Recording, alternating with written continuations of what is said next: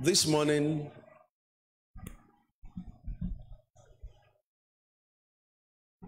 I want to talk to us on what I've called beyond an open door. For most of us here, we can imagine the things that if they are injected to our lives now, our lives will just be perfect. I mean, our life and all our desires will just be solved. They vary. For some of us, if we can just get a job that is paying in 6 digits, then life will be okay, isn't it?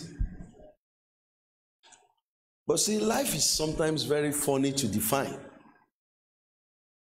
What you don't have is what you think.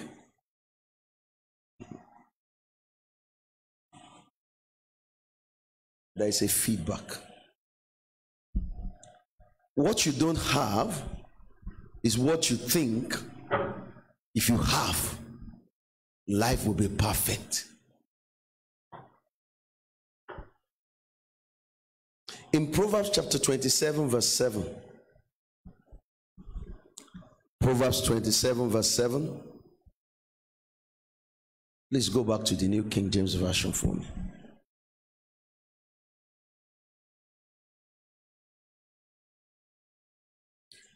A satisfied soul loathes the honeycomb.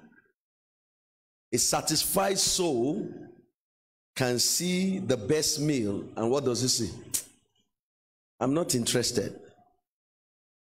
But to a hungry soul, every bitter thing is sweet. Why? It's been deprived for too long. Many a times, what we think we describe fulfillment for us is always about what we have been deprived of. To an hungry soul, life is very simple. To an hungry soul, give him food. Don't even garnish it. It is when you are getting food that you say, well, it's yesterday's soup. I don't eat the soup of 3 days. You are not hungry. So anybody that is fighting his wife on such thing, I have a good message for you. You are so blessed. That's why you can say, well, I like it fresh. I like it fried, not boiled. You are not hungry. But to a hungry soul,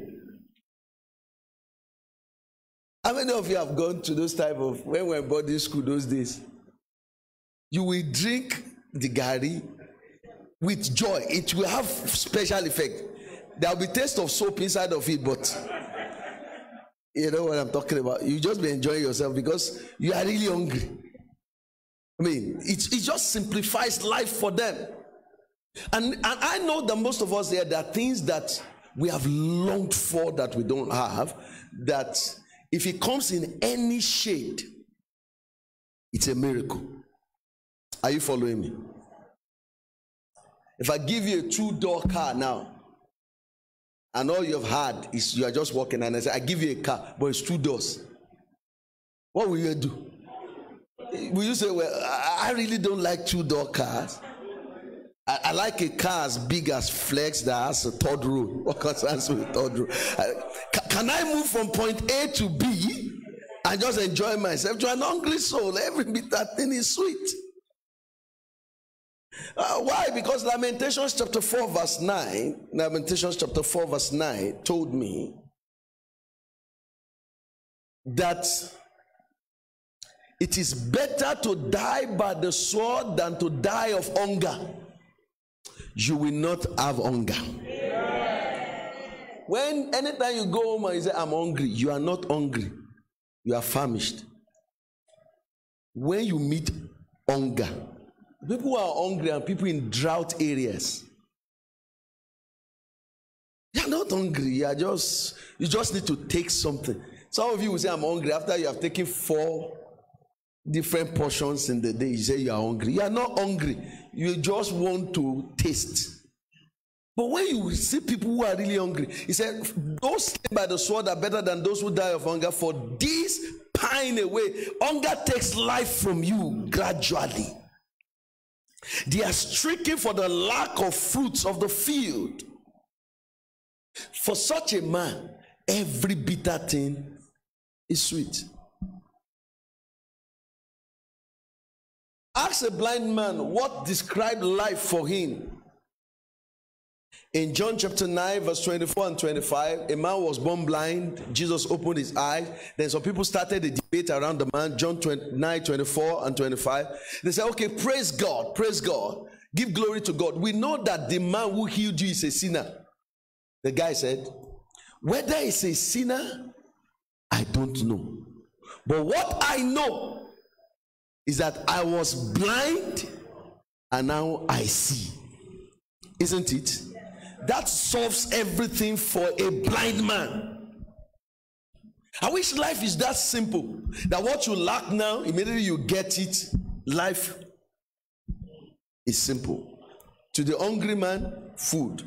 To the blind man, sight. Isaiah chapter 51 verse 14. Isaiah 51 verse 14. The captive exile hastens that he may be loosed, that he should not die in the pit, that his bread should not fail. He hastens, he's looking for it. Why? Because he knows those things are essential for him, that he should not die in the pit and that his bread will not fail. In Isaiah chapter 61 verse 1 to 3, Isaiah 61 verse 1 to 3, the Bible began to speak about the Messiah. He said, the Spirit of the Lord is upon me, has anointed me to preach the good tidings to the poor. So what the poor? When you are so poor, what you want to hear is what? Good tidings. He said he has anointed me to heal the brokenhearted. When you are brokenhearted, what you want to hear is healing. He has anointed me to proclaim liberty to captives, opening of doors to people who are bound, comfort to people who mourn, to console those who mourn in Zion, to bring beauty for ashes and oil of joy for mourning, a garment of praise for the spirit of heaviness. You meet a man that is heavy. All that defines life for him is for praise to come. You are just looking for the opposite of your present experience, and you think that if you have the opposite of your present experience now, life will be good. Until you have it, then you discover that there are still questions. Are you following me? I want you to look at the prayer of Jacob when he was running from Esau. In Genesis 28 verse 11 to 22, but let's go to verse 20 to 22. Let's look at the prayer of Jacob. And I discovered that the prayer of Jacob this morning is the desire of most of us that are here. After the Lord had appeared to Jacob on that ladder, in that vision, Jacob made a vow to God. He said, if God will be with me, I just want to be assured that I'm not on this journey alone. If God will be with me and keep me in this way, how many of you want God to keep you? How many of you know that you can't go through this life alone? Somebody must be keeping you. You are fighting many times what you don't even see. So you can't even keep yourself from those things. You can't see the microbes around you. You cannot even see the works of the devil many a times. If God opens our eyes to see what the devil has planned for most of us, we will be shocked how much he has kept us. If God will keep me, because I can't keep myself when I'm fighting what I don't even see. If God will keep me in this way that I'm going and give me bread to eat and what? Clothing to put on, that I come back to my father's house in peace, then the Lord, someone say, then the Lord shall be my God. If God can just, for most of us, if he can keep you, give you bread, do you know what is called bread? You will not lack. Give you raiment, you are covered. Because the first shock man had after the fall was a shock of nakedness. Give me covering and make me return back to my father's house in peace. God will be God. Are there people who don't lack bread? Who don't lack raiment? Who are living in peace? But yet God is not God? Are you following me? Why was Jacob saying that? Jacob slept using a pillow, a stone as a pillow. At that moment, all he could think for his life. You know what I'm talking about? There is a point in your life where you say, if I can just raise a 3-bedroom flat, that I will not need to pay rent. Then one year, after 1 year, then you say, if I can just sell the house and go to UK. If God can just give me this, then it is solved. Then you get there. Then one day you say, God, if you can just bring me back to Nigeria, because being a stranger here is nonsense, but you bring me back in with capacity. I'm going to ask you today, what door will God open for you that when he opens it, we will solve the whole debate that God is God? Which one? It's not only this guy. You remember the lepers in 2 Kings chapter 3 verse 3 to 9. Who are the lepers? The lepers were outside the city. They said, if we sit here, we will die. If we go to the camp of the Syrians, they can kill us or they can keep us. If they keep us, they will feed us. All their greatest desire was what? To be fed. There was famine. The famine was so severe that people were killing their children to eat. So for the leper, life was just to be fed. Are you following me? Yes, sir. They don't even mind to be slaves as long as they are fed. When something becomes your great need, you won't mind many other things that can fall or can be moved around just to have that desire. Are you following me? Yes, sir. They got to the camp of the Syrians and it was empty, and the Bible told us what they first did. They first ate, because that was what took them there. They ate. Then they suddenly discover food is not the only problem. Who is following this story? I mean, 2 Kings chapter 7 from verse 3 to 9. Get me to the place where they are in the camp of the Syrians. And they arose, they fled at night. Okay. And when the lepers came to the outskirts of the camp, they went into one tent and ate, because that's the fundamental thing. And drank. Then they carried silver and gold and clothing. They went and hid them. Then they came back and entered another tent and carried from there also. Were they planning to loot? What was their desire? To just eat. Some of you think you are so simple until God starts answering your prayer, then you know your desires are big. I mean, you said many years ago, if you can just get a 250,000 job until you do start paying 200 naira for fuel. Then 250,000 naira became God. In fact, you start fighting God. He's not faithful anymore. They moved them, they hid them. Then after that, they discovered that there is still another need. They said to one another, we are not doing right. This is a day of good news. If we remain silent and wait till morning, some punishment will come upon us. Suddenly they discover that they were not positioned in that place just to eat and to drink and to amass. In fact, they were actually people to bring the good news of deliverance. Are you following me? Are you following me? You see, when we talk about apprehend purpose, we want to stretch out beyond every false comfort zone we have given to ourselves. If you mark your own script, you will always pass. Because you will always understand your handwriting and what you are trying to communicate. But when you understand that your purpose is not defined by you but by another, then you will discover that even when times when you have thought you have achieved what you want to achieve, there are still things ahead prepared for you. So these lepers, in their own mind, they've eaten, they've carried away, but they discovered this is a day of good news. And that's why God must do something for us beyond the greatest craving that is in our soul. Your greatest craving is not the fullness of God's plan. You didn't hear what I just said there. If that's all I can communicate. Because you thought, if God can do this and do this and do this for me, God will be God. God will do that and do that and do that for you. And God will say, I still have other things to do. Well, you are not following me. That you have to wake up to and follow. And you will discover that He put those things in your hand, not even for your own craving, but for His own plans. Glory to God. There is a Joseph in Genesis 40 verse 9 to 15. What is the greatest burden of Joseph? He was in the prison. He just wanted to be free. So when he interpreted the dream for the butler, what did he say? He said, remember me when you are out of this place.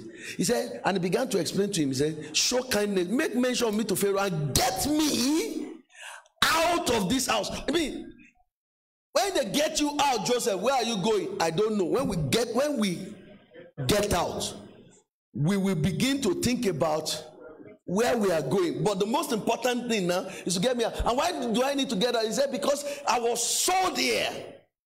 I was lied to be here. I've done nothing that they should put me in dungeon. I'm in this dungeon and it's unfair. So the greatest burden is, let me just step out.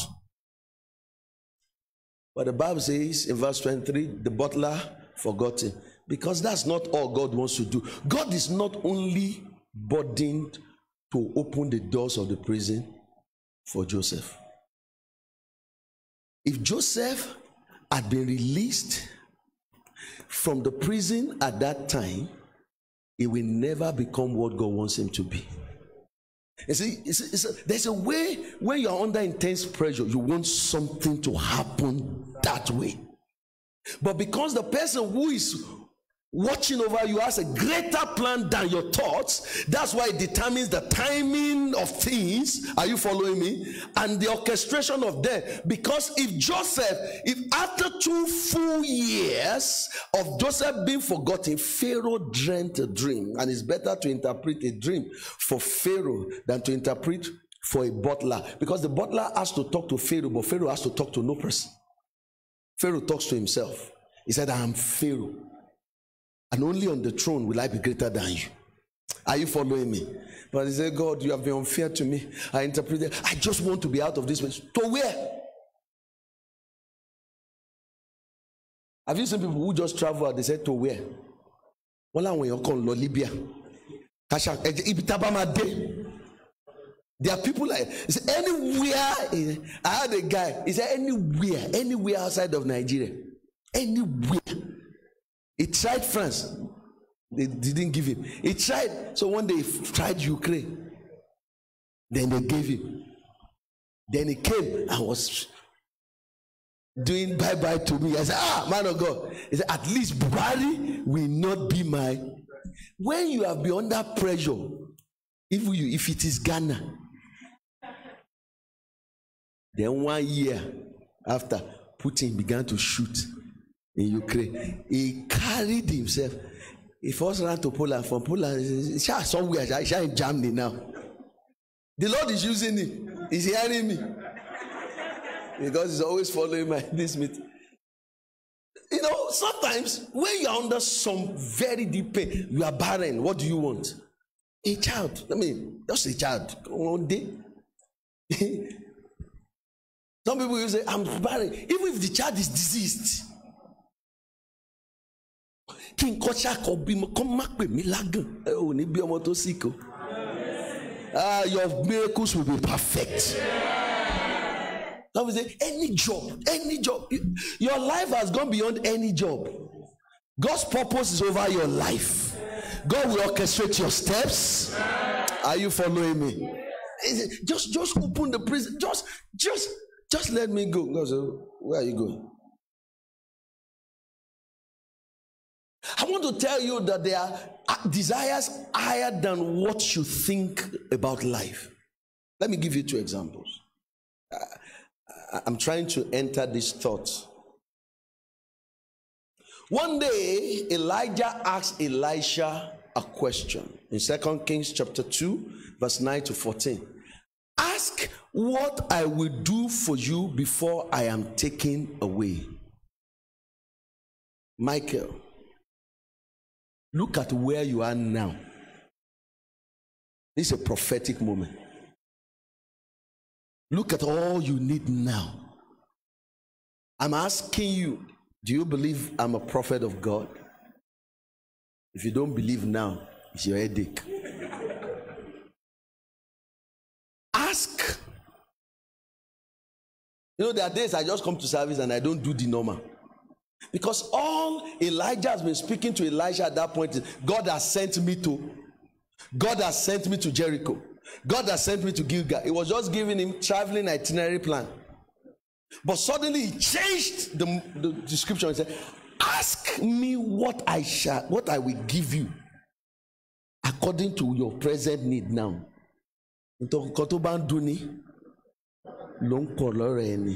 Before I be taken, not me, I'm not taken yet. What will you ask?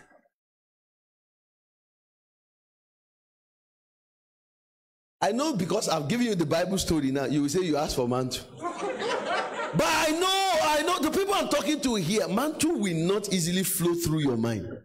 Mantle. You have a house. Thank you, sir. When there is a mansion, I will ask for a mantle.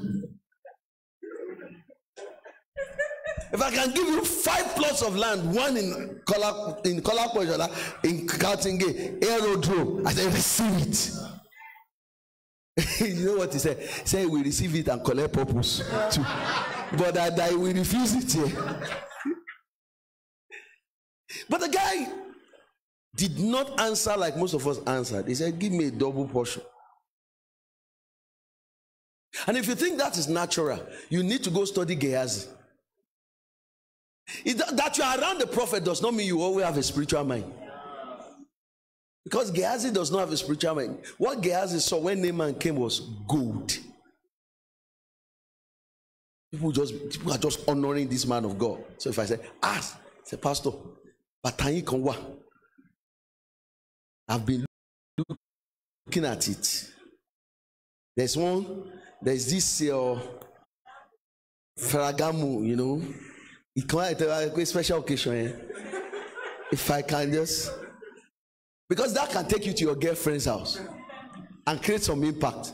But the man to my girlfriend might not see it. It's real, but it's not visible. You know what I'm talking about. So they said, ask. And he said, give me a double portion of your spirit. Hallelujah. If you can comprehend Elisha, can you comprehend Solomon? In 1 Kings 3 verse 4 to 15, the Lord appeared to Solomon. Ask anything that you want. Anything. And Solomon was like, you will start asking from the point of your need. Have you noticed? Everybody starts asking from whatsoever he still lacks. And Solomon said, God, give me wisdom that I may lead your people. And God said, you did not ask for money. You did not ask for gold. You did not ask for the life of your enemy. Even if some of you now, if you don't ask for money, at least spiritually, you can still ask for, Lord, anybody that is going to stop my destiny. My destiny. You can develop a whole ministry of fighting your enemy. I didn't get what I'm saying. Some of you are already bored now because I've not killed your enemy this month. I've not said, I want Wuni.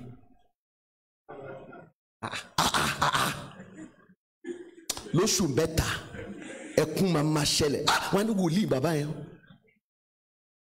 These are desire, because some of you, the major preoccupation of your mind is an enemy.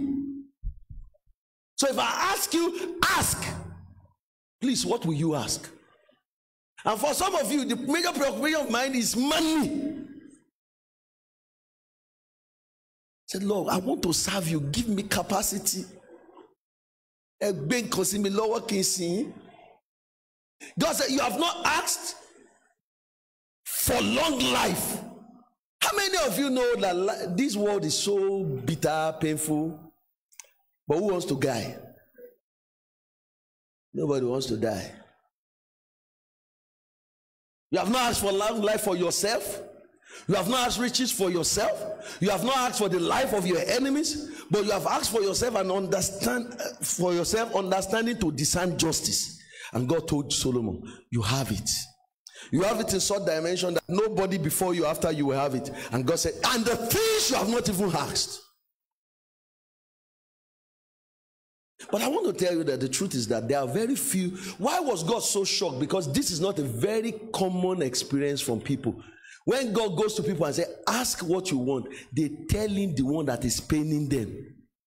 If they are poor, they ask for money. If they are barren, they ask for child. If they are sick, they ask for healing. You see, most of us are, you see, our desires, we can easily be interpreted. We just look like we are that complicated. If I was blind, now I see. I know you try to look like you are sophisticated, but the truth of the matter is that most of us are that simple. Lord, I have a female child. If you can give me a male child. It's as simple as that.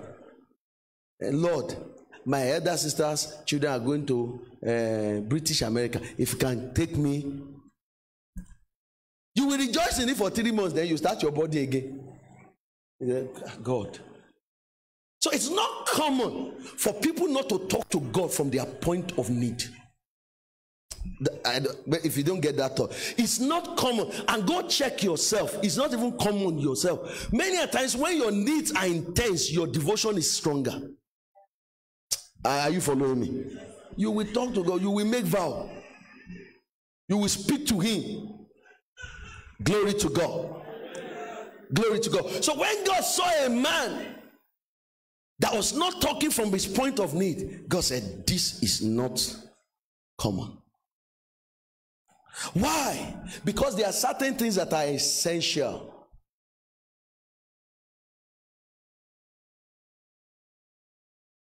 And when you are deprived of them, it's a crisis.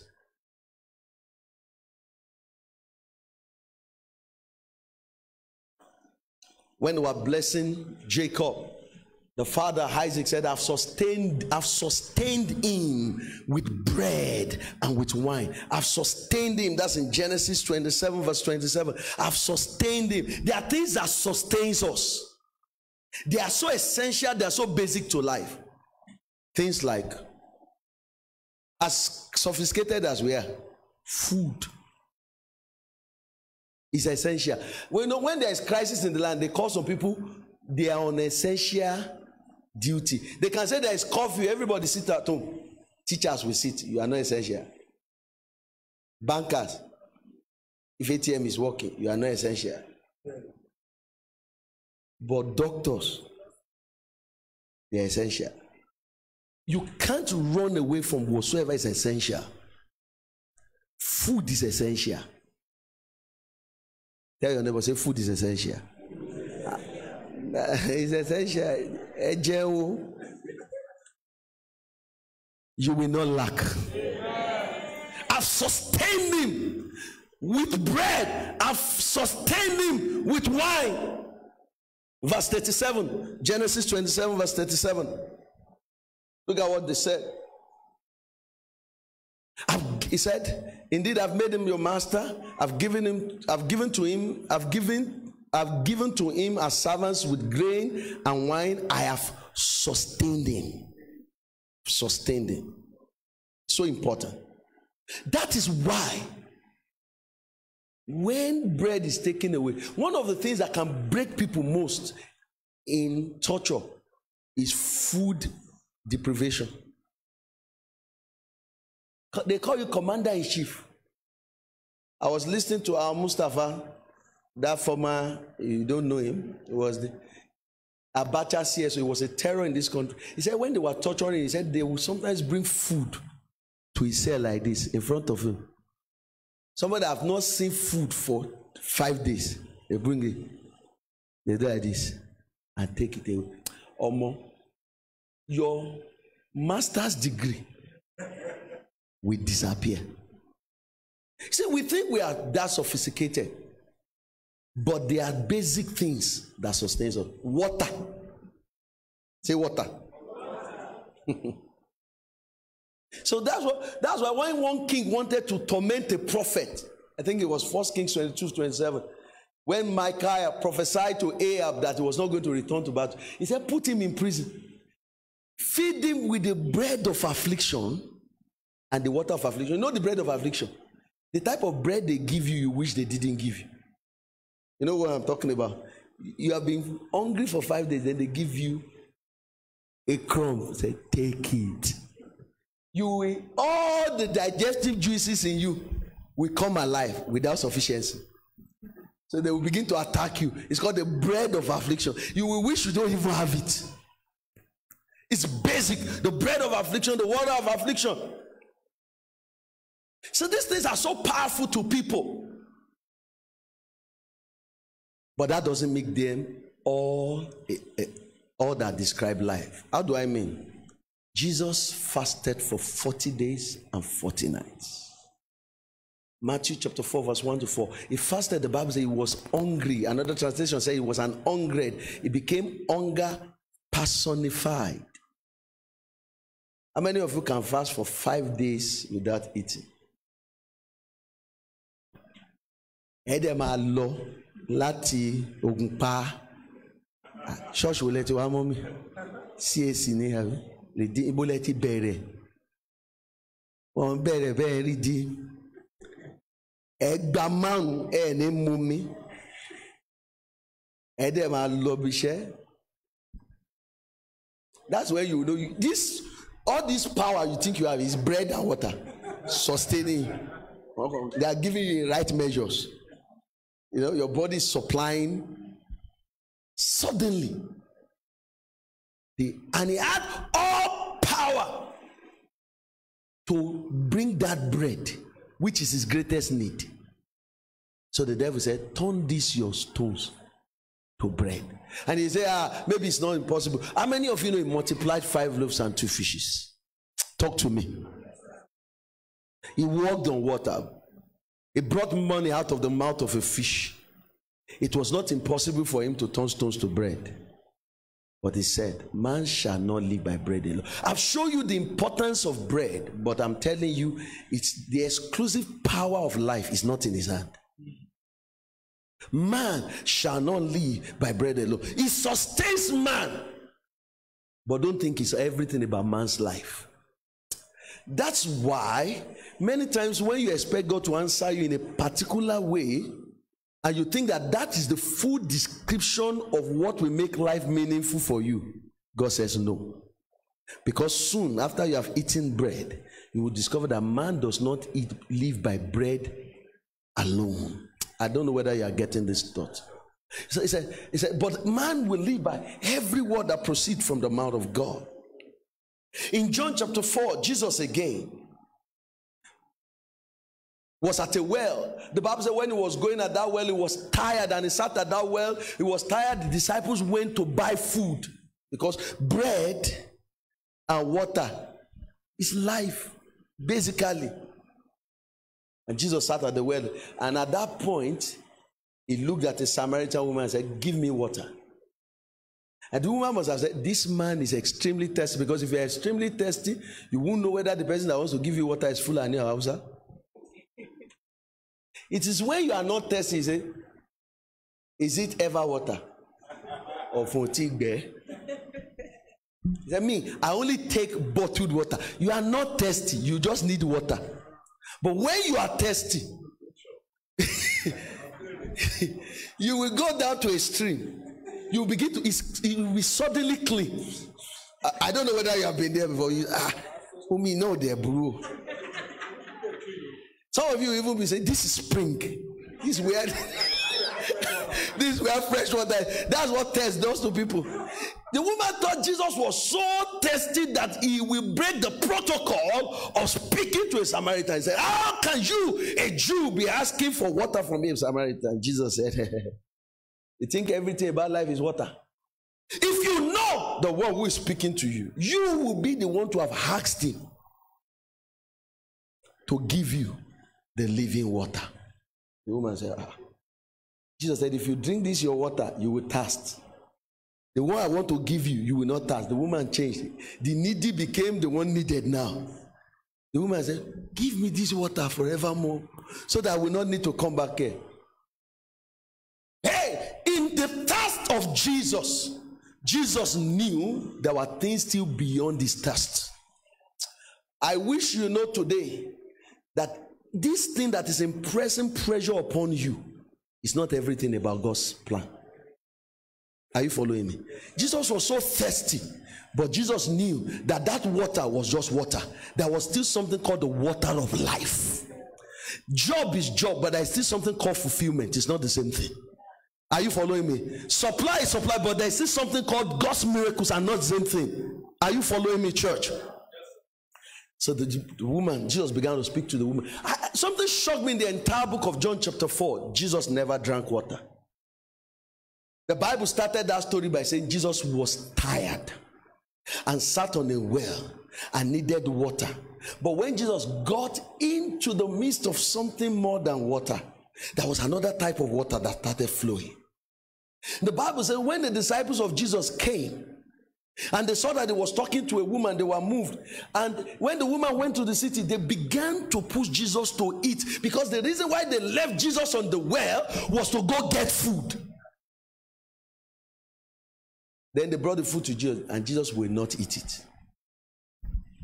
Jesus said, I'm feeling the pangs of hunger, but I have another bread that you don't know of.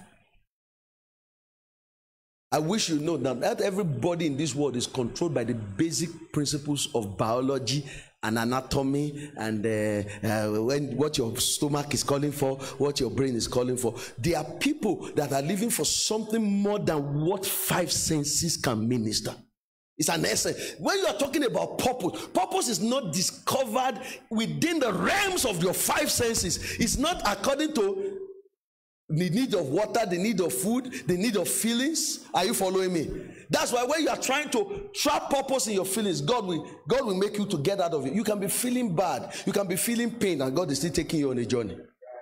Are you following me? Purpose is bigger than biology contraction. Purpose existed when you were in your before you were formed in your mother's womb. I knew you. God told Jeremiah, forming in your mother's womb is the development of your anatomy. Purpose existed before anatomy. You didn't get what I'm saying? Are you following me? So that's why it's not limited to the cravings of the flesh that makes us think that if we have these things, life is satisfied. I don't know whether you are getting my point this morning. Jesus did not drink water.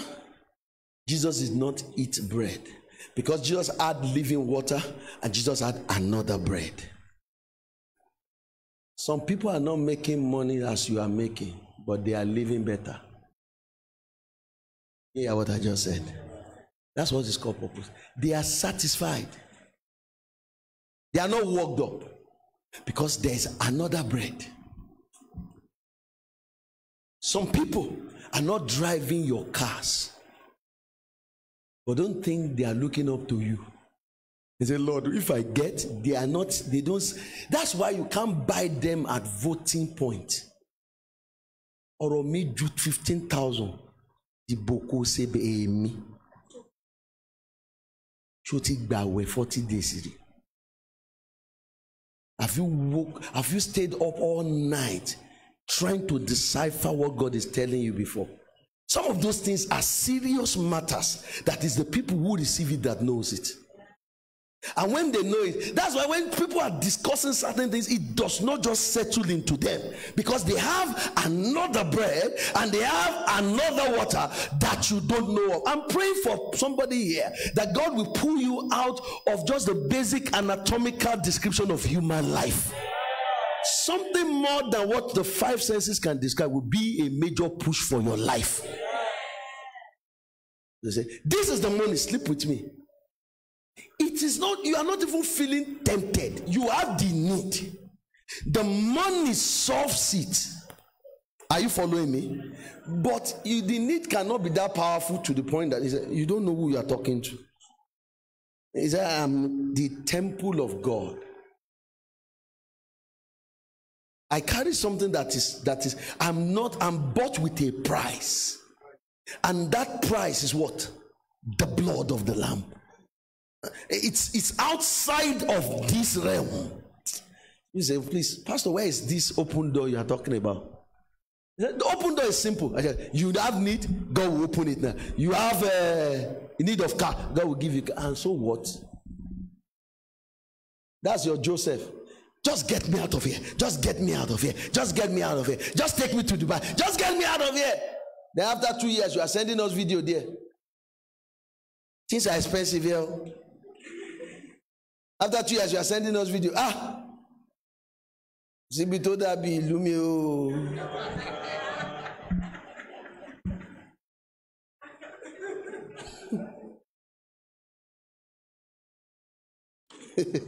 Don't mind me. Don't be an Esau. In Genesis 25, verse 29 to 34, you remember Esau. One day Esau came out from the field. He was weary. And for a weary man, for a man who defines life with hunger, what's the solution? Food. And if I have food, life has made me. So if a man is weary and is coming from the field, what does he need? And give me that verse back, verse 29 again. Jacob cooked a stew. Somebody say Jacob cooked stew. Somebody had a solution to somebody's problem. And Esau came out weary. Any maku? You know what I'm talking about. And suddenly somebody said, I'm weary. That one I said, no problem. No problem. The person cooking was not hungry. The person hungry didn't have food. You know, life is fun. Are you following that story? Then he said, feed me with the rest stew, for I'm weary. Therefore, they called his name Edom. Is red. Edom is red. The way he was talking, you think that after that meal, he will never be hungry in his life again. Then Jacob said, sell me your birthright as of this day. Look at his answer. Look, I'm about to die.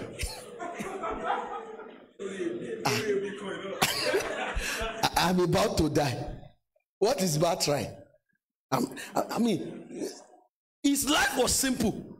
When you are hungry, you eat. He offered no resistance. That's birthright to me. I said, I want to eat. That guy said, okay. He said, take the food. The Bible said, he swore to him, sold his birthright to Jacob. Yeah. They gave him bread and stew of lentils. He ate, drank, arose, went his way. He despised his birthright. But the Bible told us in the book of Hebrews, when he sought it with tears, it was not given to him.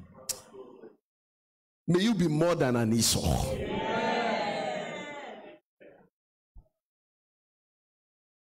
David, in the book of 2 Samuel 23, verse 14 to 17, said, I just want to drink water from the well of Bethlehem. I'm so thirsty. I want to drink water.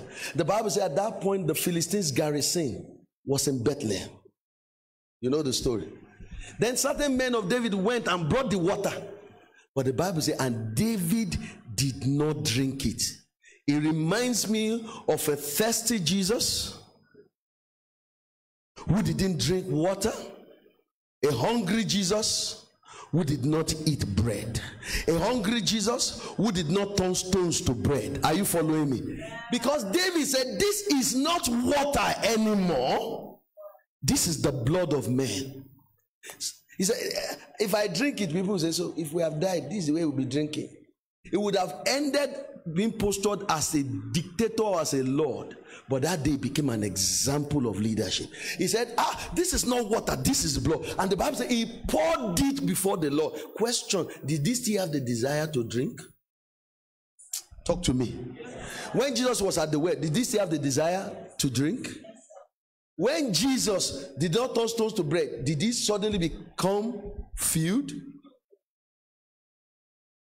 So it's not only because God has answered you in the way you want that God has ministered to you. Am I making sense, church? David did not drink the water. I need to make people know we go through what everybody goes through. We have needs, but we are not driven by them. There is something higher than our needs in our life. Do you know what it's called? Our purpose. That's why we read Acts 16. Acts 16 from verse 1 is a story that is funny. The Bible said in that place there was a guy called Timothy. Timothy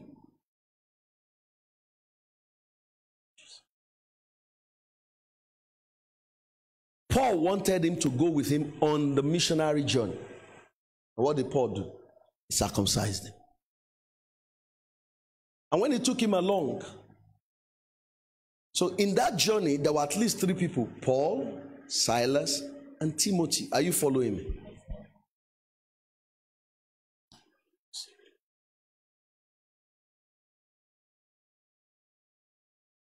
The Bible said,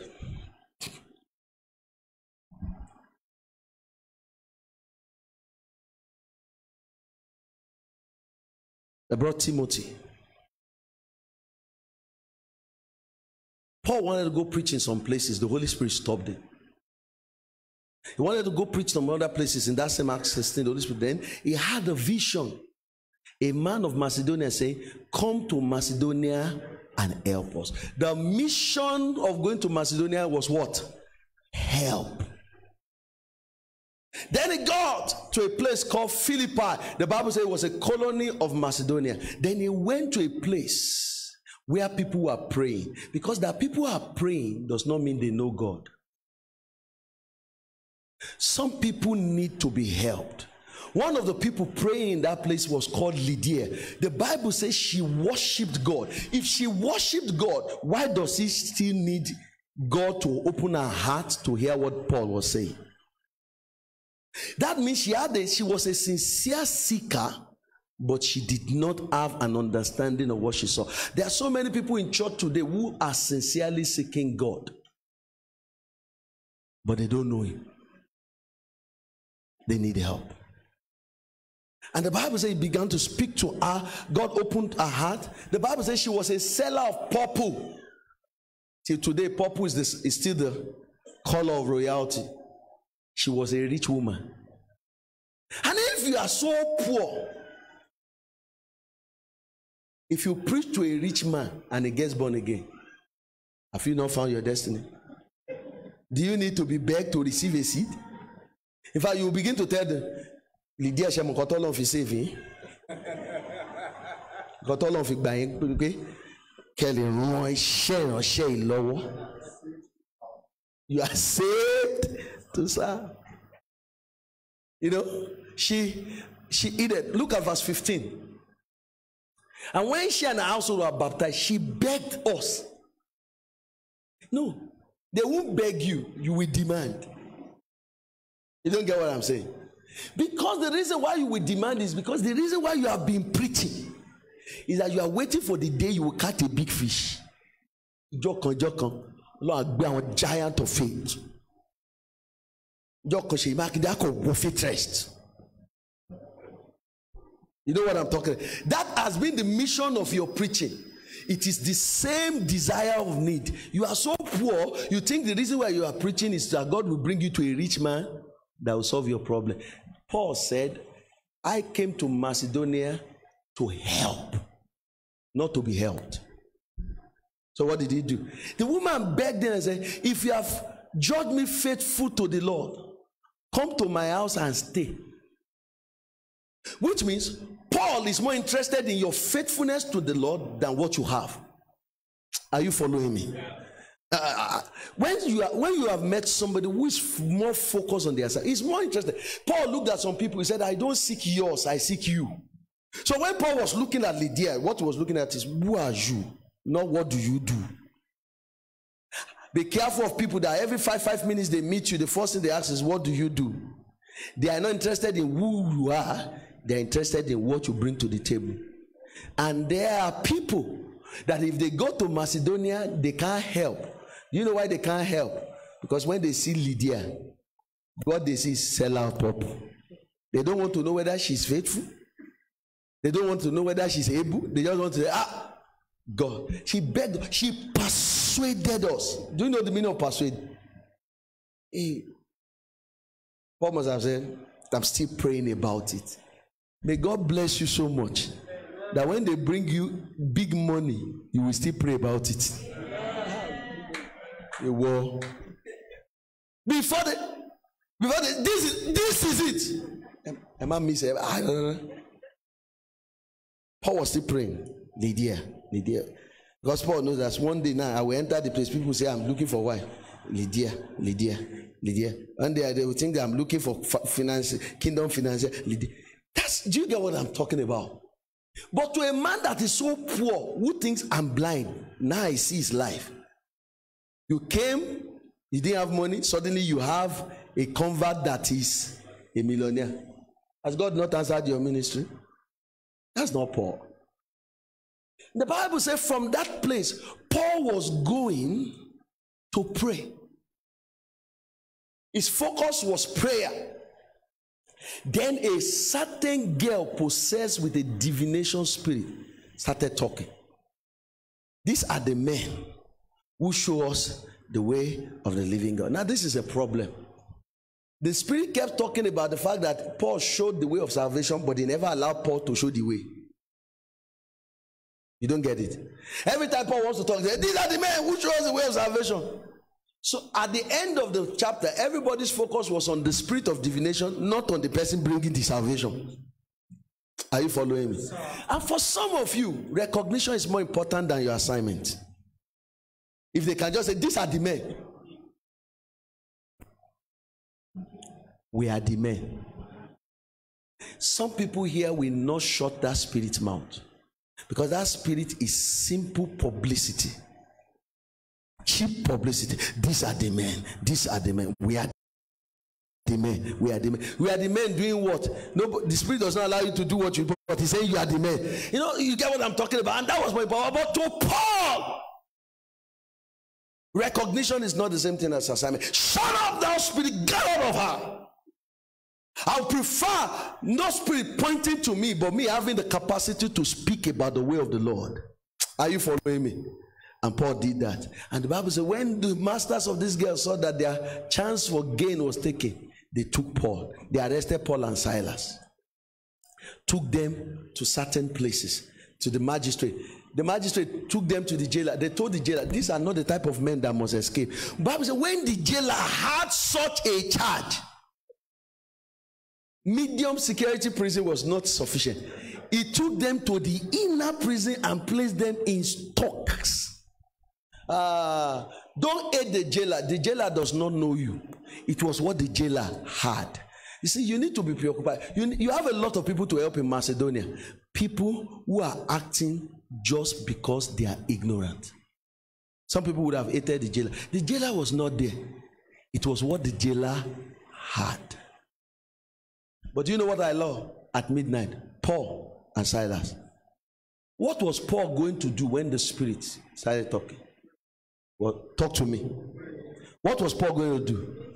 When the enemy interrupted his journey, what was Paul still doing?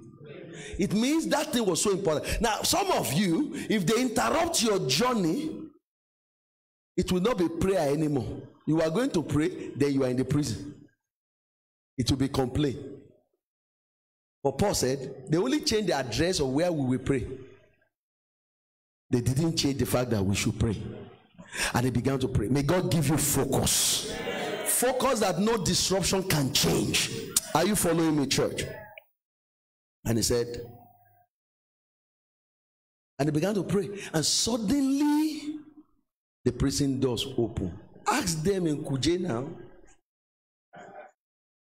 How prison door will open for you that you are a prisoner? What is the greatest goal of a prisoner? The Lord has anointed me to open the prison door of those who are captive. They don't need to give you command. The jailer is sleeping. The doors open, the chains broke. Shalom, the announcement got over. You want to go first, come on, say, you are the one to take the next step. When the jailer woke up, the jailer thought every human being that was there were people whose greatest burden in life was to be free. Paul's greatest burden in Macedonia was not to be bound or to be free, it was to help. You didn't get what I'm saying? Paul was not in Macedonia to be in prison. Paul was not in Macedonia to be out of prison. Paul was in Macedonia to help, and he helped at the water side. He helped a girl that was possessed by a spirit of divination. He is helping again in the prison. So when the door opened or when the door closed, it didn't change anything.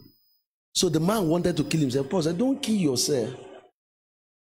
If I run out of this place, God will ask me, the assignment I sent you, are you following me?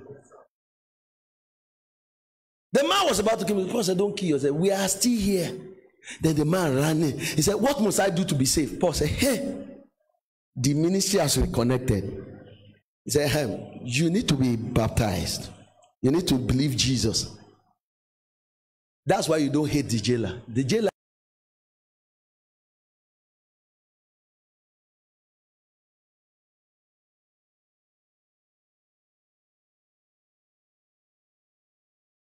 was his own personal freedom. The jailer would have killed himself. He would have thought something evil happened to him when he didn't know God was giving him a moment to understand his person. Did you get what I'm saying? Say, my mission is to bring help. He opened the door. And eventually the man took him to his house. The man washed his stripes. The man fed him. Paul preached to the man. Paul preached to the man's household. In the morning, they sent to Paul. The people who sent to Paul, they said, let's give him the greatest news he has been looking for. What is the greatest news he has been looking for? Let those men go. The top Paul will say, thank you, Jesus. Paul said, going where? Do you know what Paul told them? They bound us Romans. What was Paul saying? We never needed at any reason to have been here. Why did Paul plead they bound us Romans when they were taking him into prison? Are you following me? He said, they bound us Romans, they threw us into prison. Now they want to say, let them go. What moves everybody is not what moves me. If you say that message to any average prisoner, let them go, they will begin to thank God. Paul said, I'm not going. They will have to come and meet me here. When those people heard that they are Romans, they have to go to Paul. Paul, we did not know. Do you know what Paul was saying? He didn't put me in prison. I'm an ambassador in chains. It was Christ that brought me here. It's not you. If I wanted to prove that I don't need to be in prison, I would have claimed that I'm a Roman from the beginning. You don't get it. But Paul gave up his privileges for his purpose. Are you following me? It's like an American who goes to Somalia to be a missionary. It's two different worlds. That's why when they say those type of things to you, you cannot comprehend it because you don't understand purpose. Life to you is about advantages. How can an American give up being an American to go to Coma Hills, where people started wearing clothes just about a decade ago? Can God lead you like that? You want to drop your Nigerian for Canadian citizenship, American citizenship, for what? Omi Otombi. There's scarcity of bread. There's no fuel. How many of you have ever been able to settle this? Because God has a purpose. We don't talk purpose, we talk need. Have you noticed? You know, I have links. You are young. I don't have much people in America, but I have people in United Kingdom. Are you willing?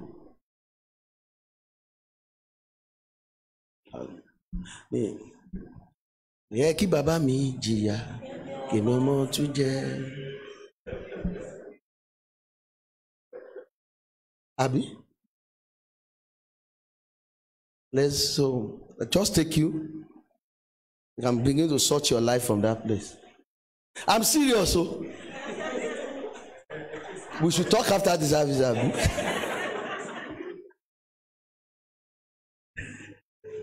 And I'm not against it. But I'm just trying to tell you that except God has gotten your attention, you can't think deeper than your needs. You can't think deeper than your needs. Your needs will describe every step you take. So suddenly, if you are just in the prison and the doors are open, it's instinct. You don't even wait. You don't need to be told. You just discover that you have started running. Are you following me? They don't need to tell you. There are some of us here, if some things just happen, if suddenly I become president of Nigeria, now, instantly you will just begin to call me. You don't need, does God need to say, call pastor? Now you need to be led to come. I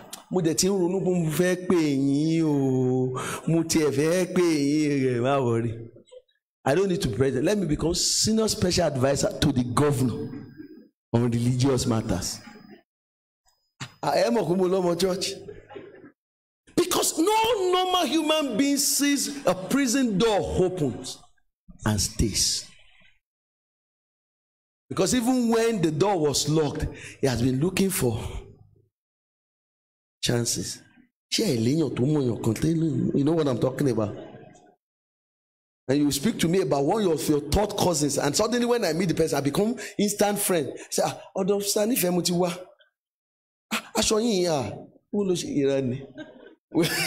what I'm talking about? We become friends instantly because we are looking for chances of escape. Then they now tell you your elder brother is the one doing it. You will sit down with a sense of entitlement. You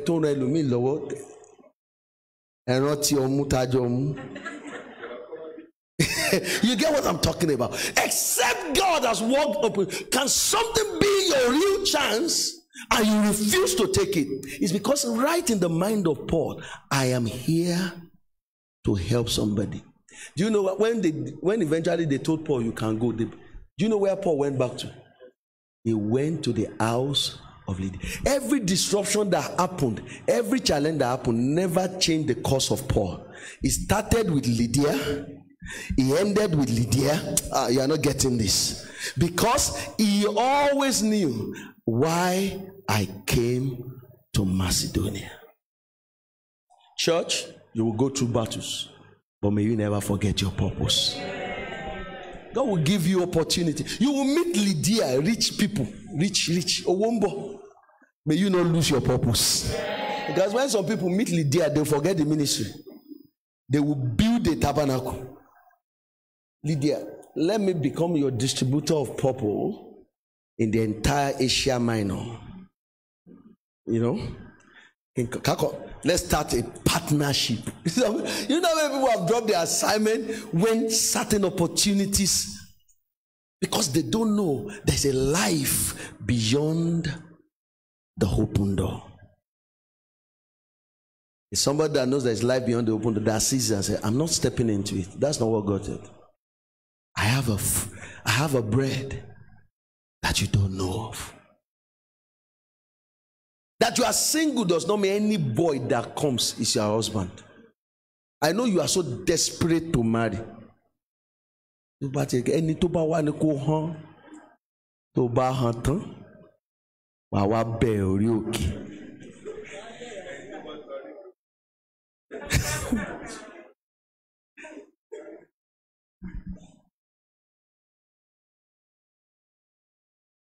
Life is bigger than the description that our basic needs try to push us into. Are you following me? Yes, sir. You are walking on your feet now. God will give you a car, but that's not all. You are single now, you get married. And you are not saying the amen like thunder. People like Wale, that today is their birthday. Today is their birthday. In 2 years. You don't know what I want to prophesy. Are you ready? 2 years? 2 years. Eh? The Lord will grant you according to your heart desire. Don't let me push you into what you are not ready for. Glory to God. Isaiah chapter 22, verse 12 to 13. I'm almost through. I've tried to say basically that there are essential needs we have, and I've never in any way denied their importance. There's nothing that a prisoner wants to see. When I was in boarding school, we were like prisoners. Sometimes they would take us and say, go. They will be struggling to be part of people that they will take outside of the school gate to go and cut grass, the grass in front of the school. Because it's a type of freedom. You will see cars passing. You don't understand the weight of freedom. If they lock you in a room for 3 months and you don't see the sun, you will go mad. Except your spirit is strong. You take for granted the ability to see the sun.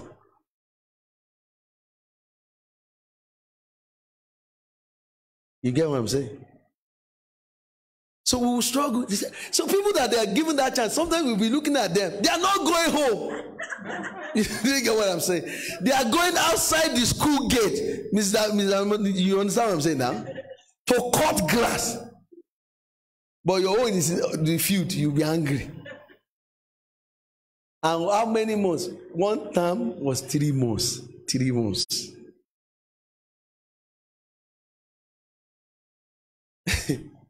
Let me tell you bad things we used to do. Guys, we sneak out to go and buy fufu as if we have not eaten it in our life before. And the guy will come. You see, he will buy 2 wraps and 10 people will sit on it. Just for a taste of something different from kitchen of school. And sometimes it's not that sweet. And do you know that even that feeling can make you have a sense of big boy. You know, some of you didn't go to those type of school. Some of you say, then they will go and bring the burnt rice. And people will say, we'll be looking at him like, oh my God, he's enjoying. Because when people are constrained and locked, we were not prisoners. So when I was serving, I pastored a prison in Anambra State. I was preaching there every Sunday. I was their pastor. When they take prisoners out, that few moments of interacting with people that are not prisoners, the type of praise worship I learned from them, I've never seen it in church. I still know their song. Ibuchi mo, Ibuchi. That's where I learned that song. They don't have keyboard though. Their praise worship was hotter than the one you did this morning. Just to be able to talk to somebody that is not a prisoner. I share whether they understand, I don't know. Because those days I was even worse than this, the Ezekiel dimension. How do I go to a prison and preach Ezekiel? That's about 21 years ago. Oh, no, that's 2005. 16 years ago, I mean. So I say, it's all to them. So it's very strange for your doors to be open and your chains to be loosed. And you still say, I'm here. Because the ones whose chains are not loosed, we drag it along and go. Isaiah 22 verse 12 and 13. I found something more than the sheer basic desires of life. In that day, the Lord God of hosts called for weeping and for mourning, for baldness and for gathering with sackcloth. But instead, joy, gladness, slaying oxen and killing sheep, eating meat and drinking wine. Let us eat and drink, for tomorrow we die. This is the description of life to some people. That is why this type of people are the Esau's of this world. So when you tell them, birthright, you say, let us eat and drink. Let's build houses.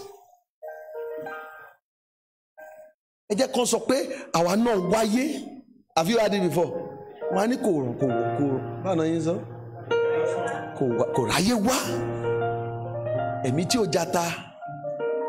know those type of things. Let us eat and drink. And with that tomorrow, who even knows who is going to enjoy everything?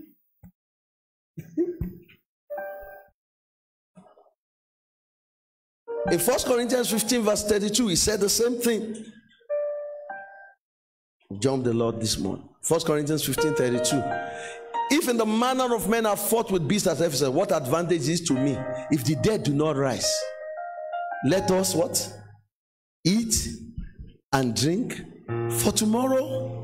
If the dead are not raised. So the reason why some of us are not eating and drinking is because of things that life cannot give to us, but that eternity will give to us. Are you following me? That's why we are denying some things. Not because we don't have those basic needs of men, but because we know death is not even cessation of everything.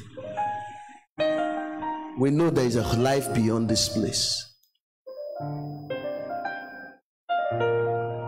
I can only imagine what it means to have 700 wives,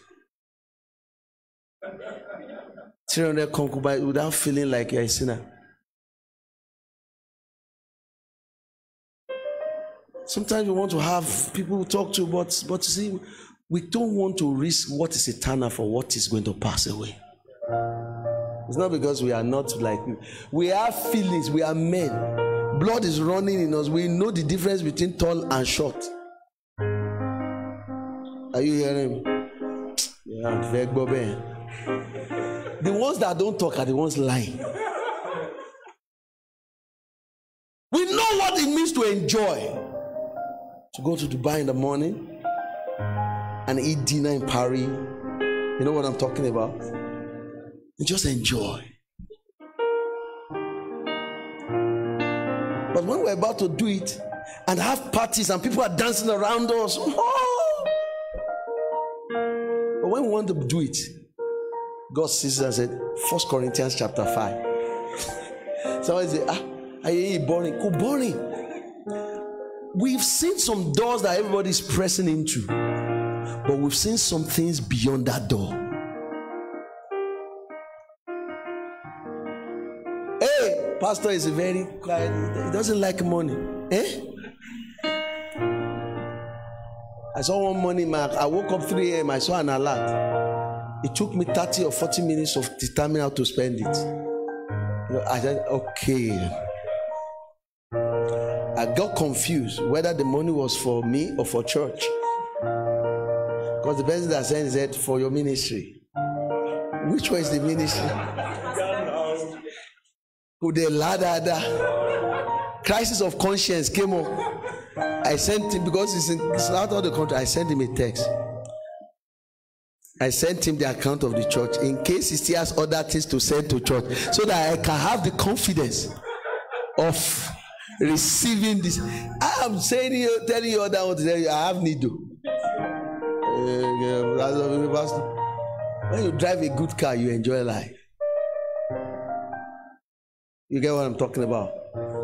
When you take your children out of this place and they are not under the control of people who don't seem to have vision, you have rest. I can pursue money like you.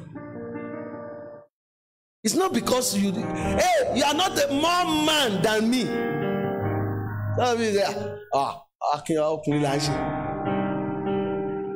My own is even worse. With this, I cannot beg. Because I beg, you will not come to church. I don't want you to go to hell. So when I am in need, I'll come and say, my God shall supply all your. Why did he say all mine?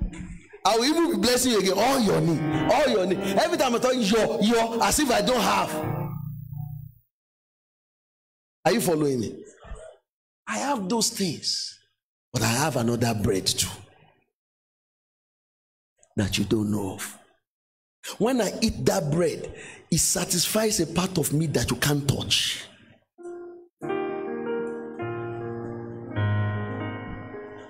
You know, when I was preaching here the other time, I started keeping quiet. Some of you thought I was seeing a vision. I was not seeing a vision. My chest was tightening. I've never had it in a long time. I felt like sitting down. But some of you be like, but I have a bread that you don't know of. I wanted to check that I'm okay very well. I was not seeing a vision. I was checking the palpitations of my heart. I won't drop dead on the pulpit. No, it's not me. It's not my portion.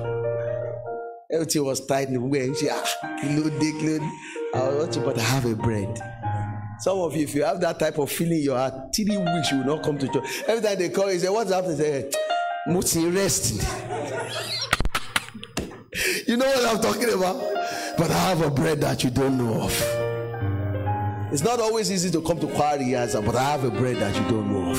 There is a part of me that it ministers to, that nothing else can minister to it. That's why I'm preaching this morning. And I want to ask you whether you have that type of bread. Because if you don't have that type of bread, you can't understand that praying purpose. You will always live for basic needs. Needs will determine your rising and your sitting. And after time, the Bible says when they built the golden calf in the wilderness, they rose up to eat and to drink and to play. Is a description of idolatry, serving of self, rising to eat and to drink and to play. If you can eat and drink and play and do all you wish, are you fulfilled? For an average human being, they are. They are. Can you imagine, Mama, yearly vacation? I think August, it's about to start. I know, I'm not just prophesying, I'm telling you. It will lift you too. You know, at the end of anniversary, and love. Last year I was Belgium. This year, let's go greet your friend. You know, those type of things. Life will be simpler. Won't you feel more fulfilled? To rise, to eat, to drink. Not just to eat like you're hungry, but to eat what you want. No, when you are rich, you will just drive. Say, there is one eatery. They just opened it in Ojo. I want to eat there. Don't tell the poor man down. The poor man will say, Ibolo cheap jewelry. people. Eh? You know what? Then you go to a place, they say, one piece of chicken, 3.5. You say, yes, so bad now. How many of you have had it before? Me, I will use 3.5 to buy chicken.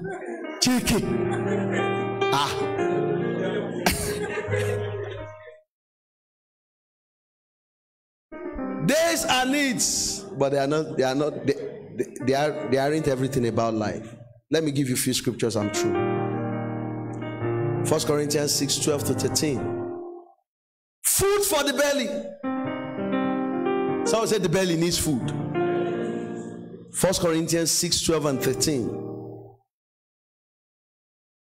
All things are lawful for me, but not all things are helpful. I'm not against them, they are lawful. All things are lawful for me, but I will not be brought under the power of any. Food for the stomach for the food, but God will destroy them, both of it and them. Now the body is not for sexual immorality, but for the Lord, and the Lord for the body. Food for the stomach for the food, they will both perish one day.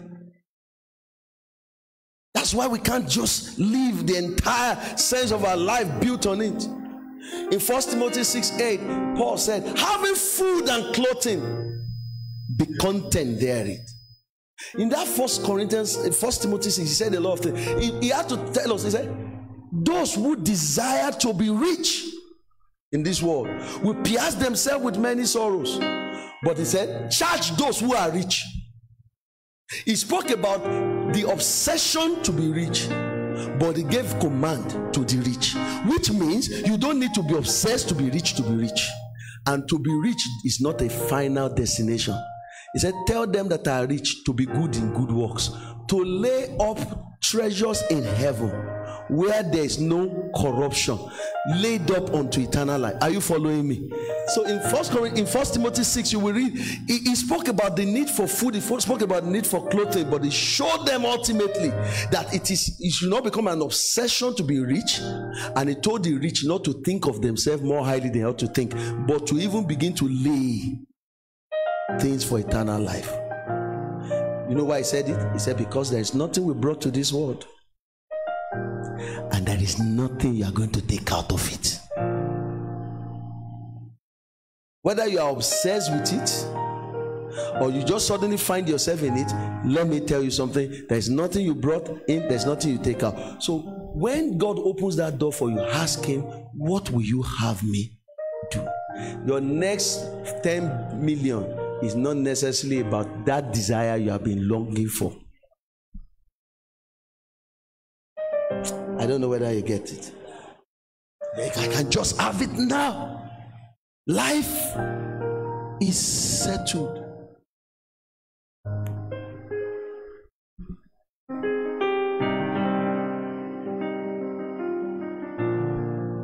I want to show you 4 things that are essential, but that you must never allow to control you.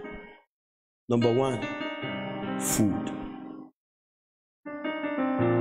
2 Kings chapter 4, 38-41. There was a famine. 2 Kings 4, 38-41.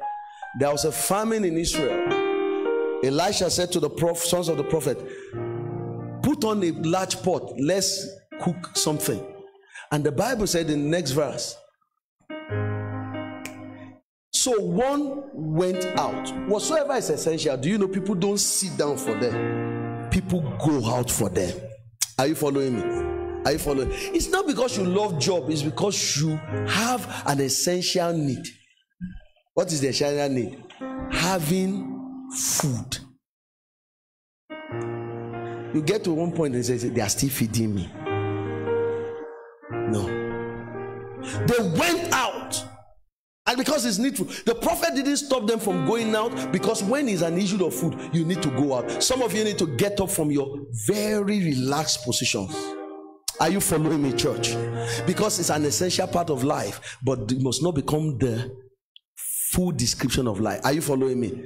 Somebody came to me recently and said, oh, you know, where I'm teaching and this, and they are telling me to go and apply in a ministry. I said, go and apply. She thought I would say, I will pray. I said, go and apply. I said, keep moving. Tell your neighbor, keep moving. Improve yourself, improve your skill. Go out. Go out. But listen, when they went out, they found a wild vine. And the wild vine was fruitful. Then they cut it and put it in the stew. And the food became dead. And as they were about to eat, they couldn't eat anymore. Because they said, there's death in the pot. Listen, as essential as food is, it doesn't give you a right to eat just anything. I don't know whether you get that description. You will go out for it, but don't gather anything just for it. Go out for it. Are you following me? Push for it, but don't gather just anything. Don't gather what will come and trouble you at the end. Go out for it. Don't be relaxed. Don't stay back. Train for it. But don't just say, let's eat and drink and tomorrow we'll die. So anything goes. The next thing I want you to see that is essential is productivity. The things that bring you productivity. In Exodus chapter 5, verse 4 to 20, you stay in verse 12. The Egyptians refused to give the Israelites stubble to make bricks. Verse 12 said, the people were scattered abroad throughout all the land of Egypt to gather stubble instead of straw, because they told them, you must deliver. And so what did they do? They went everywhere. There are things that take us everywhere. Food and opportunities. Are you following me? All your friends that travel out is quest for opportunity. I understand, and we need it. It's an essential need of life. You need opportunity. Everybody's scattered everywhere looking for straw. Are you following me? Are you following me? The next one is shelter. 2 Kings chapter 6, verse 1 to 7. The sons of the prophet came to Elisha, where we are dwelling is too small for us. Let us go to the Jordan. Let's step out from where we are. And Elisha said, go. I'm trying to show you these things to tell you, those needs, God never said no to them.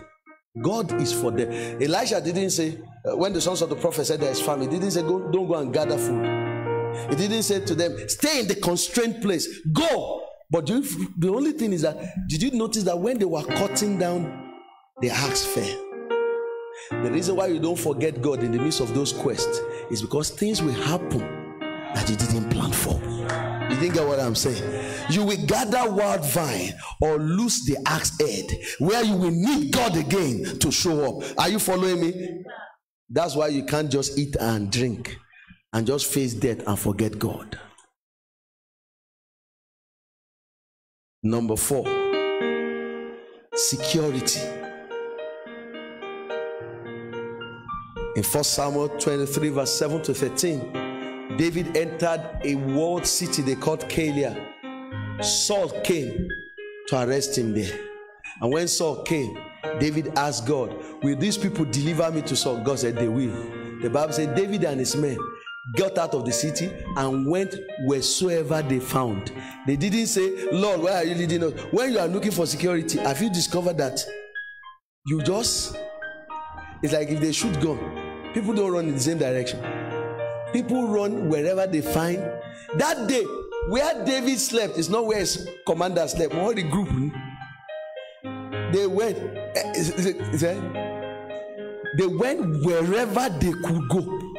It's a quest for security. See, these things are so powerful. They push you, they scatter you. The quest for food, raiment, shelter. Are you following me? Security, they push you. But please don't let them push you totally, that you think everything about life is to minister to those things.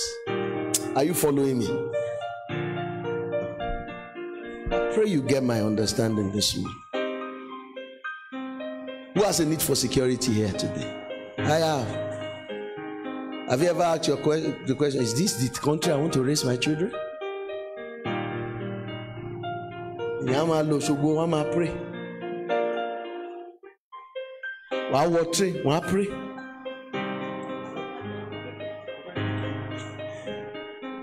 If you bought mikra, you are praying. In this Ibadan, since I've known till today, there are still people that when they enter mikra, they say there's $1 at the back of the.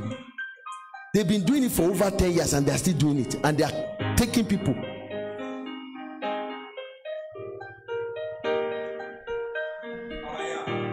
Sometimes when all these things overwhelm you, you just escape wherever. Someone say wherever. They will say, Ronke, there is a place in Sierra Leone. And they will pay visa on arrival, and they will pay you as expatriate. Then you discover you can't sleep in the night. You are beginning to think it. As needful as they are, they cannot become an obsession. Having food and clothing, be content. The funny thing about living for those things is that the Bible told me those that love silver will never be satisfied with it. The day you open up to them and they become the reason for living, it becomes a bottomless pit. The day you get them, you will soon discover that they are not everything. That's why they say what gathers the meaning of everything is the sense of purpose. Some people will live in Nigeria from birth to death. They are not cursed. Did you hear what I just said? They are not cursed. You see, you can travel all over the nations of the earth in a very cursed manner. They showed us here recently how Cain left the presence of God and he was cursed and he built a city. A cursed man can build a city. You didn't hear what I just said. A cursed man can build a city. They say, oh Lord Sukaba. I'm not Sukaba. I don't want to be confused about God. I don't want to call God it. But that person upstairs, I want to call him Father. You get what I'm talking about. I don't want to develop what the whole world is using, but I cannot even discern what God wants me to do. As powerful as open doors are, there's something beyond them. So don't live only for the next answer to the greatest pain you have now. As though when the next answer to the greatest pain you have now comes, everything is soft. It's not true. Maybe I've been able to push my thoughts. Someone said there's somewhere beyond this open door.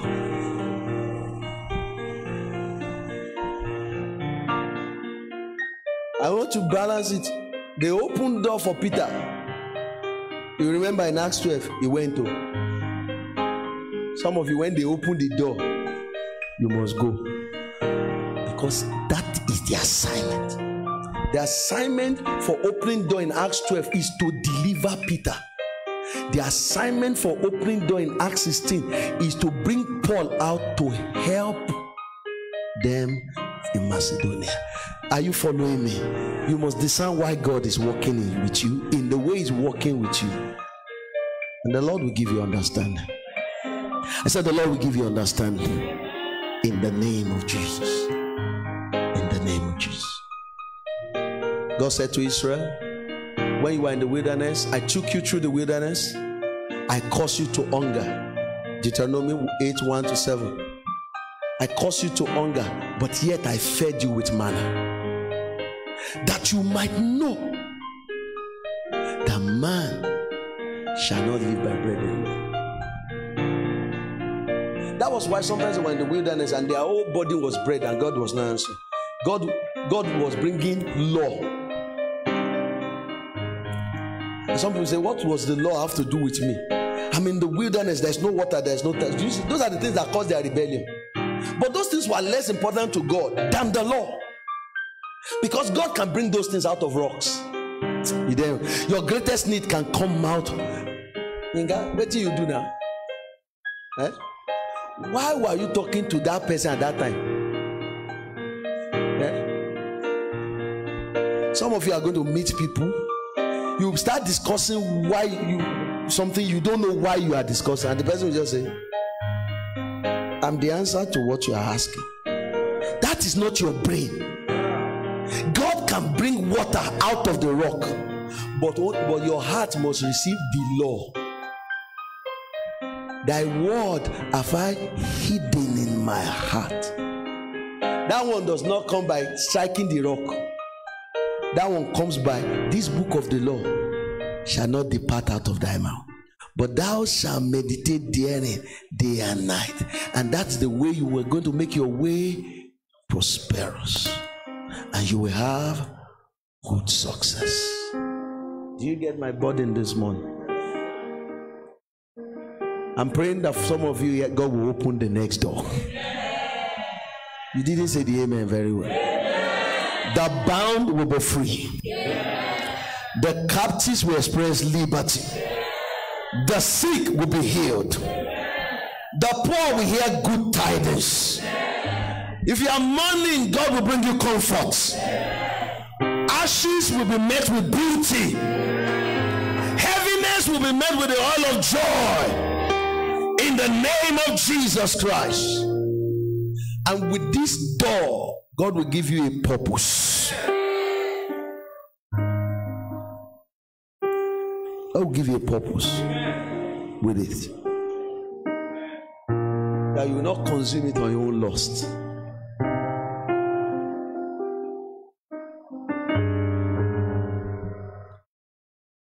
I surrender all. I surrender all unto thee, my blessed Savior.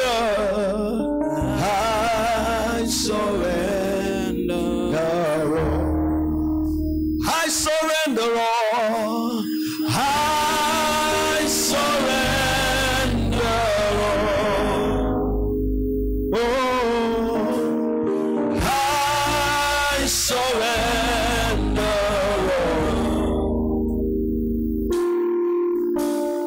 all unto thee, my blessed Savior. I surrender all. Say, I surrender all. I surrender all. I surrender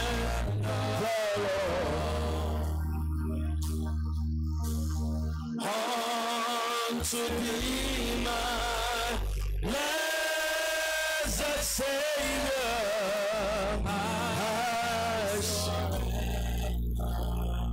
Stand to your feet this morning. Let's pray some prayers. 2 Corinthians 12, 14 and 15. 2 Corinthians 12, 14 and 15. Paul said, now for the third time I'm ready to come to you, and I will not be burdensome to you, for I do not seek yours, but you. For the children ought not to lay up for the parents, but the parents for the children.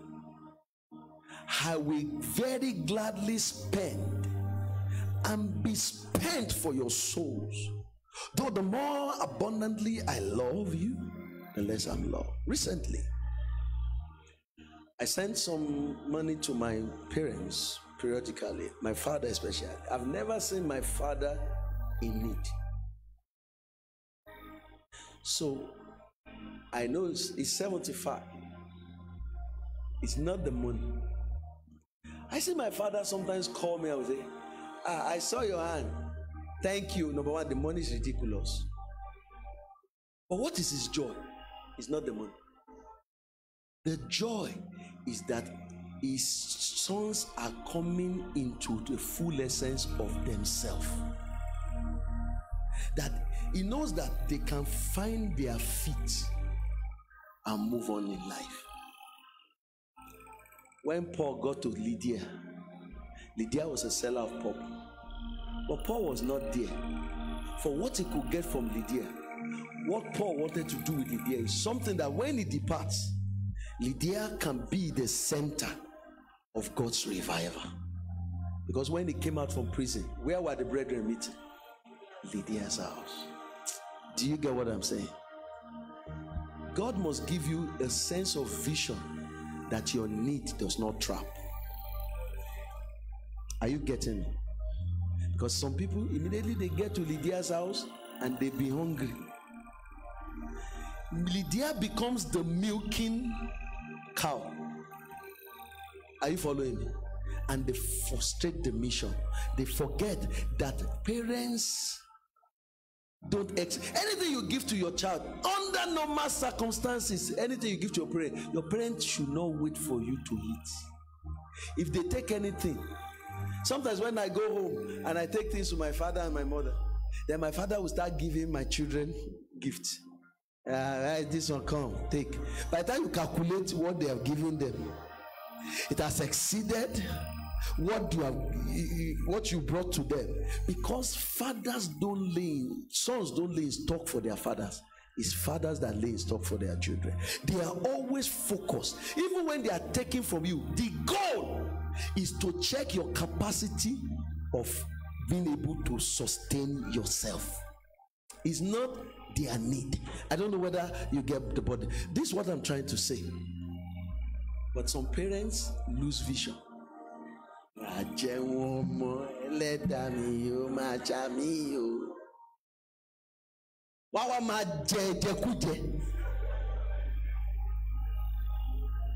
They lose the vision. They start mothers of Yahoo Boys Association. They said they are praying for them. They are hitting a course. Because they don't understand parenting. You are, when you get to that point, your goal is not children for parents, it's parents for their children. Anything. The goal is, they can sit down. If you go, when we were young, those days, you go to our grandfather, their greatest possession was a reclining chair. I don't know whether you had that. They will sit down. That is, at that point, is the most secure place for them. It doesn't matter what is happening. Their children are okay. Their children are going forward. And they don't mind what they have lost.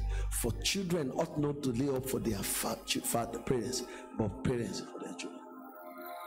I hope our mission has not been lost. I hope our needs have not overtaken our pattern, or our needs have overtaken our essence.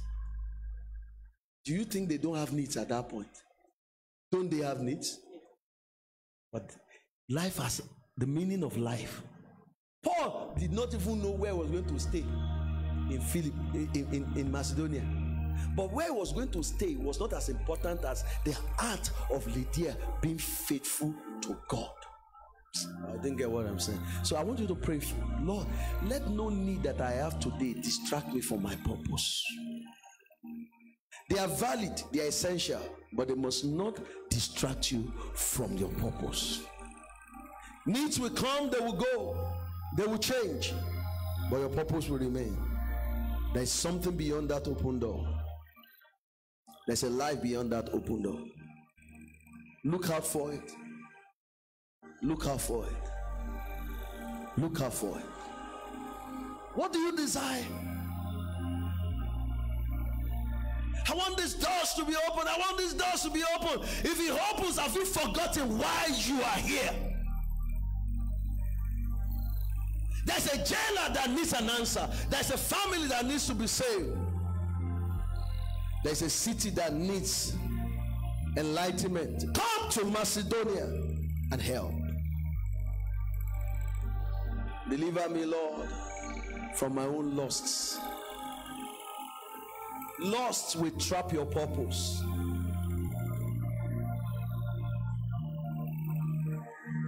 Surrender everything to Him today.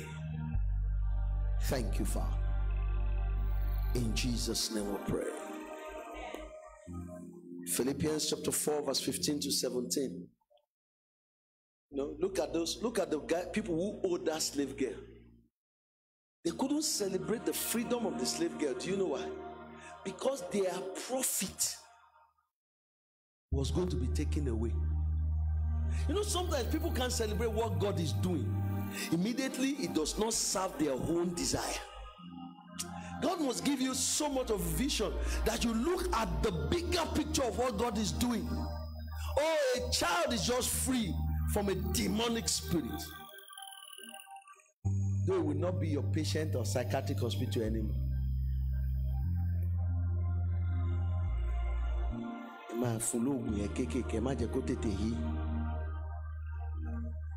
There are so many malpractices even in medicine today because of money. The doctor told me, he said, there are people we admit, we know they should go. But somebody here recently, they took him, he was wily, he was a bit sick, and they just gave him bed rest. After 2 days, they gave him 80,000. Wale said, Kilo day? Say, I went to see the CMT myself. He said, Kilo Shell. They said, okay, then they gave him 65,000.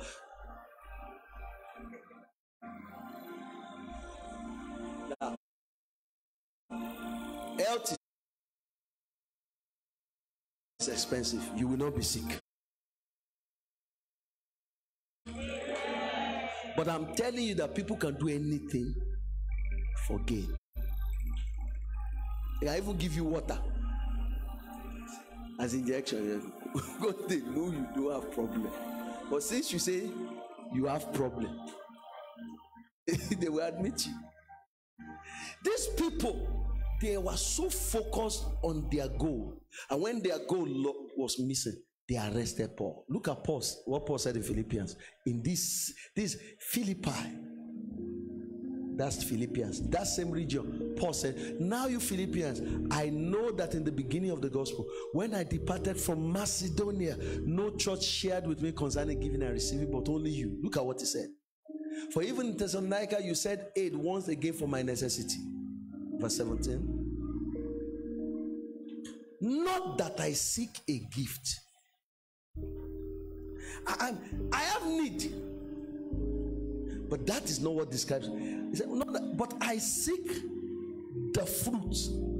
So sometimes when I'm pushing you to do certain things, I must be careful that I'm not pushing you to do it because it appeals to, it will serve my own needs. But I seek fruit that abounds to your account. Are you following me? I want God to find something in your account when it comes. I want God to find a record of devotion. I want God to find a record of faithfulness. I want God to find a record of liberality. I want God not for my need. This guy has overtaken his own needs. He said, you know, he now told them, he said, because I have learned to be content in everything. I have learned to abound. I have learned to abase. My God shall supply. That's what I've learned. So when I'm talking, so when you come to church and people are talking about money, it's not always about the need. I make bold to tell you today, things don't just happen. There must be things in your account that God saw. Some of you, they will say they want to do anniversary. That's the day you stop coming to church. Number one, let me tell you, they will do it. Are you following? Some of you, when you hear, you want to change the gate.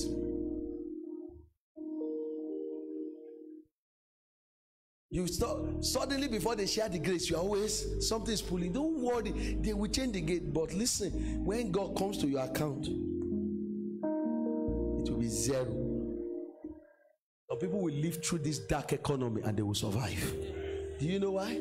Because there are things God found. Their liberalities God found in them. This is a moment to learn to be liberal to God. Stop playing games. It's not about anybody looking for your money.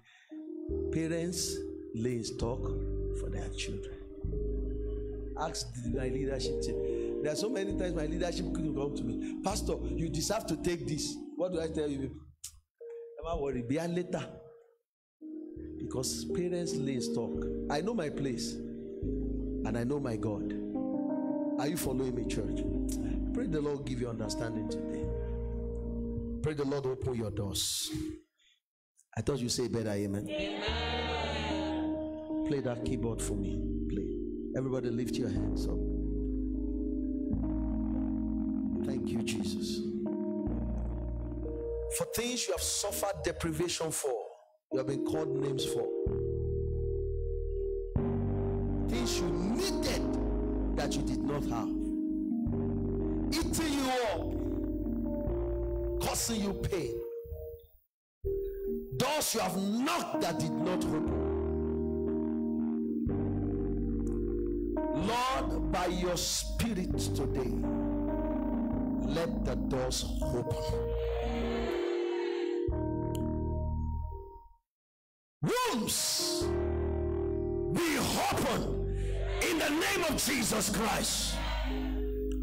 Opportunities you have knocked for years to change address, to go to a new place that has been denied you, be open in the name of Jesus Christ. Favor be open in the name of Jesus Christ. Doors of healing and health be open in the name of Jesus Christ. Doors of consolation. The Spirit of God is upon me. He has anointed me to preach the good news. Doors of consolation be open in the name of Jesus. Doors of deliverance. Even the lawful captive shall be delivered. Ayala Bashata. Doors of deliverance be open in the name of Jesus. Doors of ministry be open in the name of Jesus Christ. Doors of assignment be open in the name of Jesus Christ. Doors of reward for everything you put on the ground that has not yielded back. Doors of reward be open in Jesus' name. Weeping may endure for the night, but joy comes in the morning. Oh God of heaven and the earth, I minister the oil of joy for the spirit of heaviness in the name of Jesus Christ. Beauty, replace every ashes, replace every shame.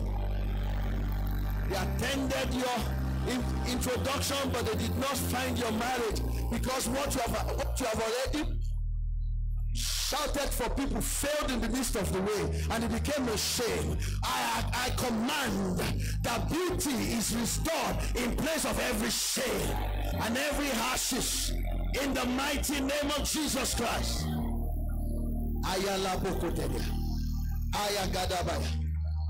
There was no reason why Paul should be in prison. There was no reason why Joseph should be in prison. They were treated evil for their good.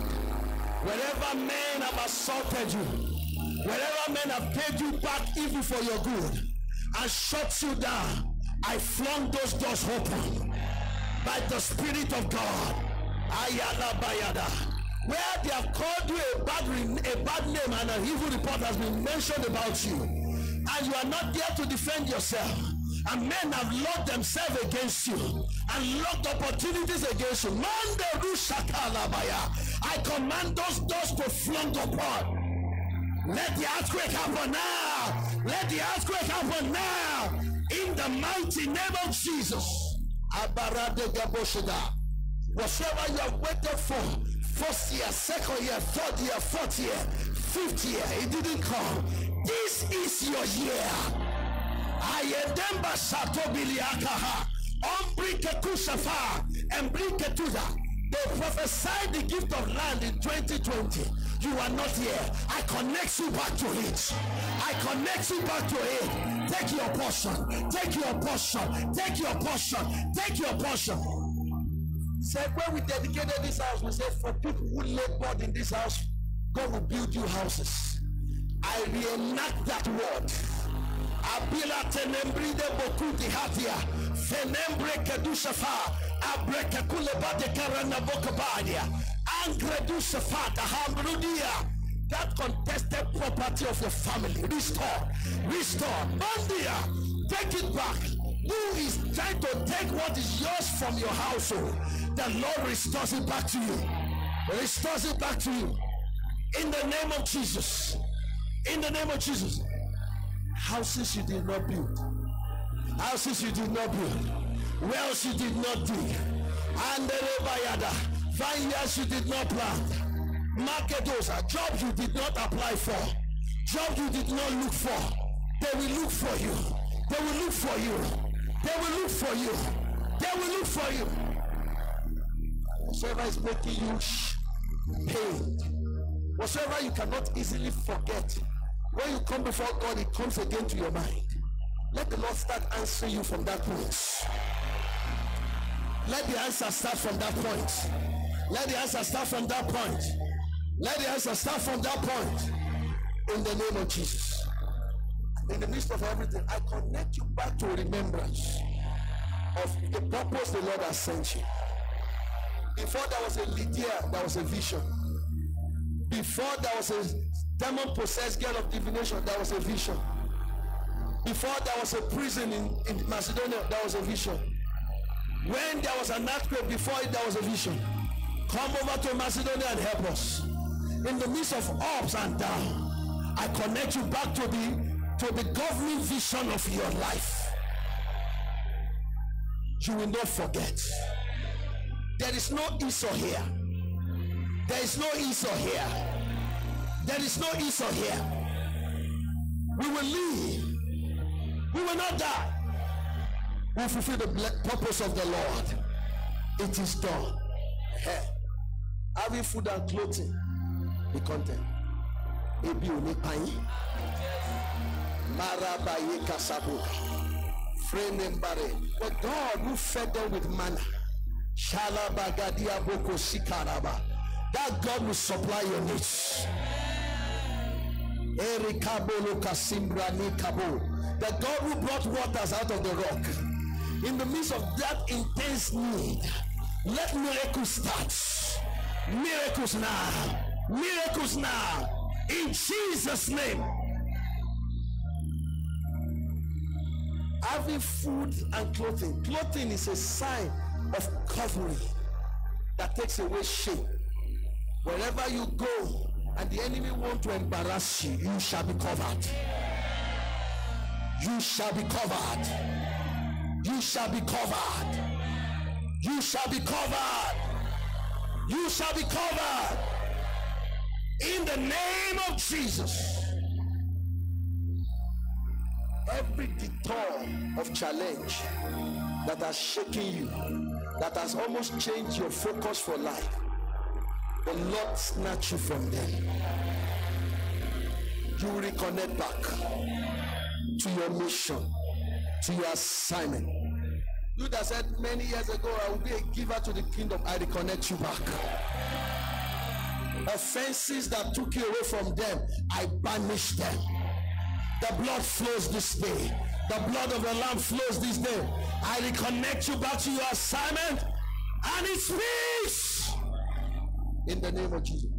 You are not the one lacking opportunity. Opportunity is coming to you. It's coming to you. It's coming to you. It's coming to you. Coming to you. Coming to you. In the name of Jesus Christ. Lift your hands and bless the Lord for an open door. Give him glory, give him praise, and honor the Lord. Honor the Lord. Whatsoever is essential is coming. Yet in the midst of it, you are not forgetting. You are not worshiping those things. You are worshiping the Lord. You are worshiping the Lord. Lift your hands and bless the Lord. Thank you, Jesus. Health, healing, peace, abundance of grace. Jesus, we thank you. We honor you. We honor you. In Jesus' name. Give the Lord a big hand of praise, everybody.